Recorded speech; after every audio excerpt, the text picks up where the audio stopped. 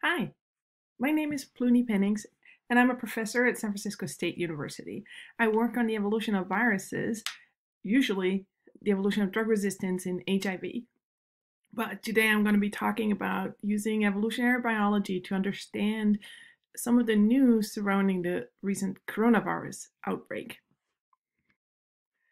I'm not a coronavirus expert, but I still hope that this video can help you understand some of the news. So, there's a lot of news out there, and that may cause you stress, and that is perfectly normal and expected. It causes me stress. Um, and so I want to encourage you to take care of yourself. That means washing your hands and staying home when you're sick, but also maybe go outside for a walk to calm down, or simply search YouTube for a 5-minute meditation to calm down and not let the stress get to you. So I get a lot of my news, science news, from Twitter these days, and that's because a lot of my colleagues post results on Twitter before they publish it in articles, and this is especially true for the coronavirus outbreak. And the big news this week, a few days ago, was that Trevor Bedford, he announced that the team at the Seattle flu study have sequenced the genome of the COVID-19 community case reported yesterday from Snohomish County. So yesterday was February 28th, 2020. And they've posted the sequence publicly. So they've sequenced the virus. This virus has about 30,000 base pairs in genome length. And Trevor Bedford and his colleagues and other people immediately can analyze the sequence. He says there are some enormous implications here. So again, Trevor Bedford is an evolutionary biologist, and he tracks viruses. That's where his expertise lies. So what he's saying, I have to move myself around. What he's saying is that this case, WA2, so the second case in Washington, is on a branch in the evolutionary tree that descends directly from WA1, the first reported case in the USA, sampled January 19th.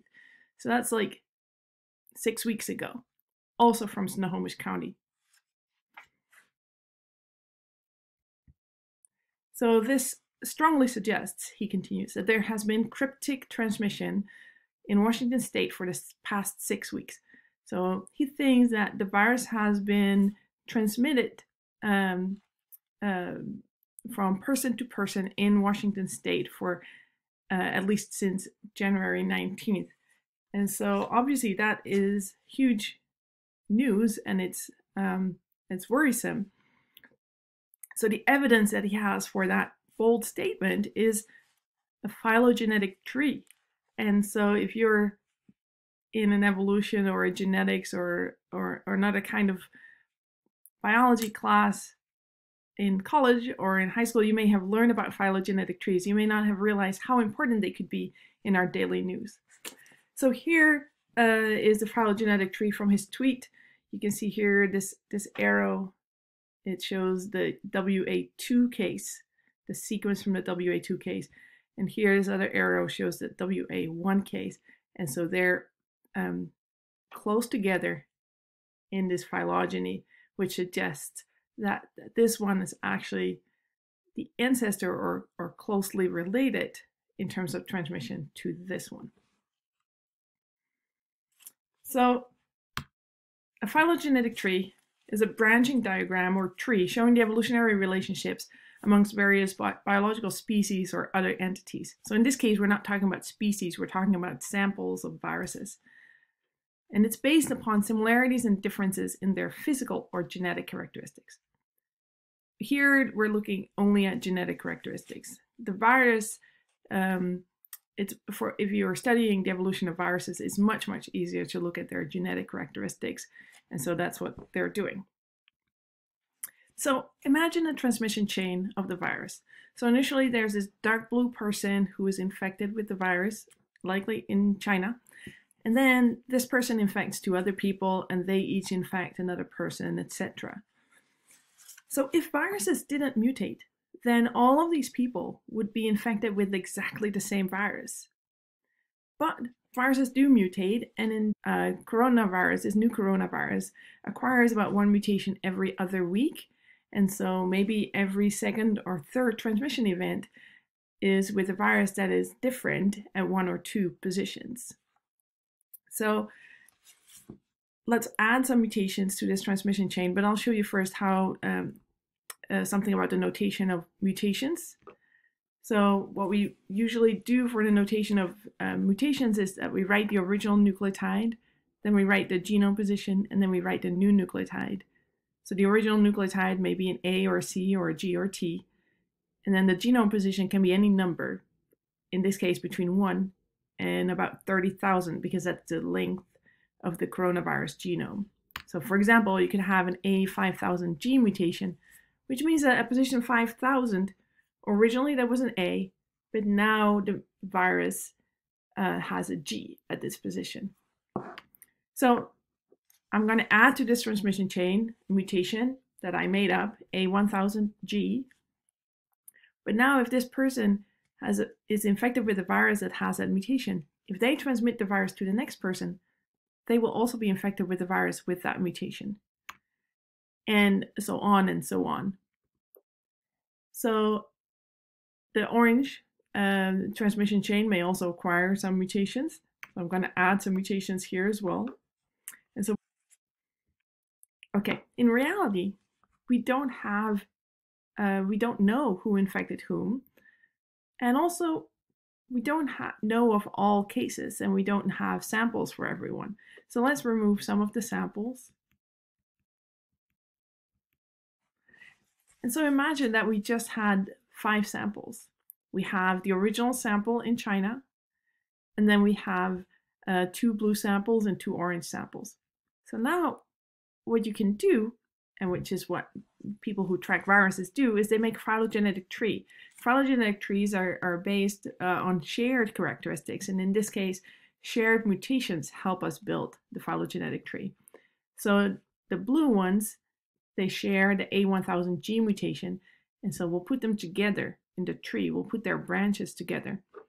Same for the orange ones. And so a tree could look something like this, where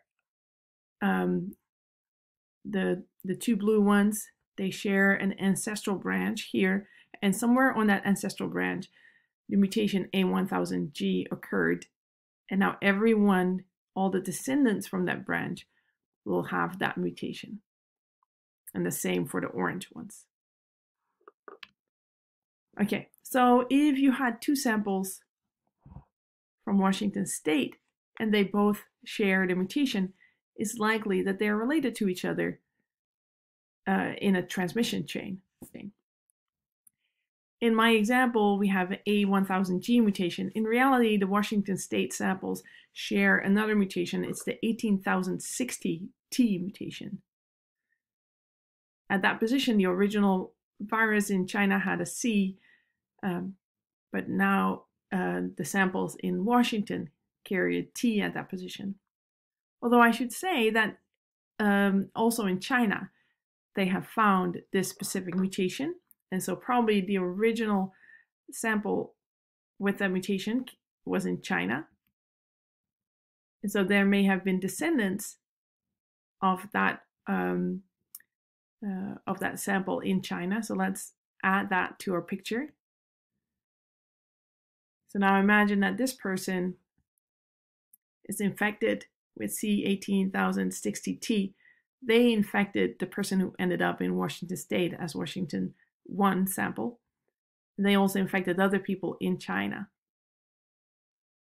So in principle, the second Washington State sample, they could have been infected by someone in China, right? It could have been a new import from China. So now we have 2 hypotheses. One is, I would say the alternative hypothesis is that this is a new import from China. And the original hypothesis, which is favored by Trevor Bedford, is that there is local transmission in Washington, and that's why these 2 samples both have the same mutation. I think that the local transmission in Washington hypothesis is much more likely. First, because a new case from China would have likely been detected. And second, the C18060T mutation is actually rare in China, in Chinese coronavirus samples. And so even if there had been a new case from China, it's unlikely that they would have had this particular mutation. Okay, so let's go back to the phylogenetic tree that was shown in the original tweet. And so here again, we have the WA2 case and the WA1 case. So if there was ongoing transmission in Washington, then several people must have been infected along the way. And because this virus is quite infectious, if there's 5 people infected, likely there's a lot more because each of them would have likely infected 2 or 3 people. Okay, let's have a look at nextstrain.org. That's a website that was actually built by Trevor Bedford and colleagues, and it's used to track viruses as they evolve and spread around the world. I'm going to open up a new browser window and open nextstrain.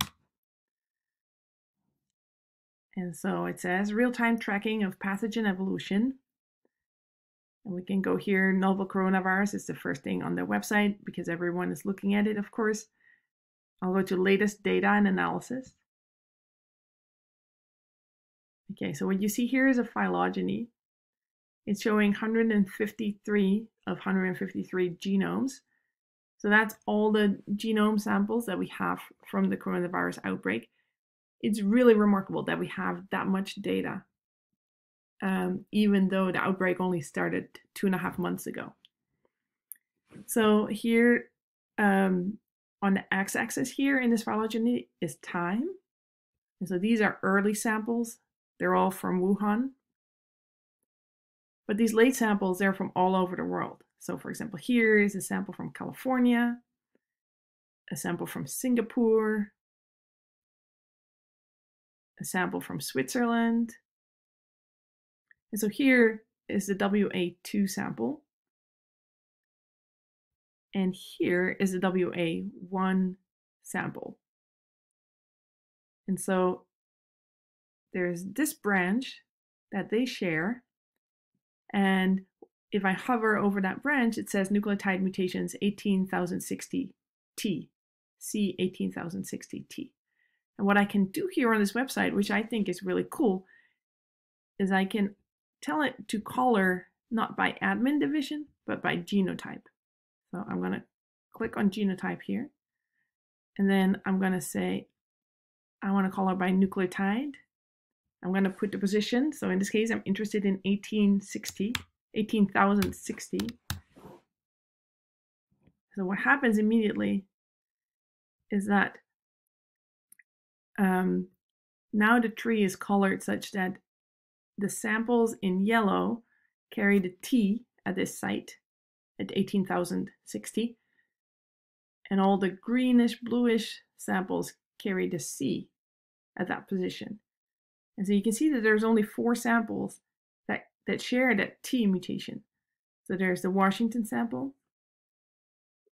there's a Chinese sample, another Chinese sample, and another Washington sample.